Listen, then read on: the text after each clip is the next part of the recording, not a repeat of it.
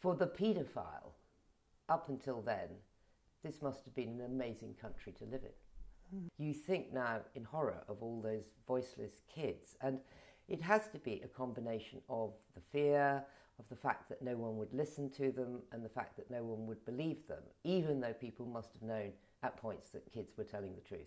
So in a sense, society was complicit in it? Yes, I think society was hugely complicit in it. And you can run right forward about Jimmy Savile, you can run right up to today, and people have still been complicit in it. I think that it would have been unacceptable then, and I think the notion that anyone, any decent person would have thought that was acceptable is absolutely impossible. We did not know.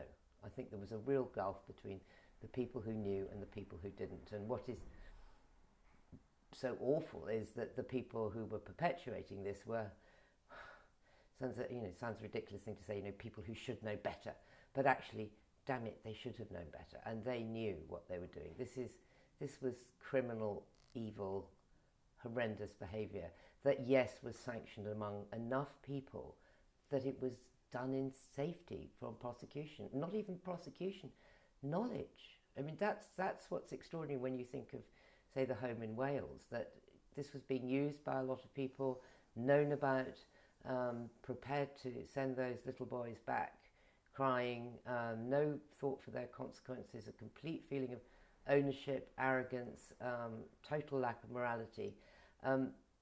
I really hope and believe this could not happen now.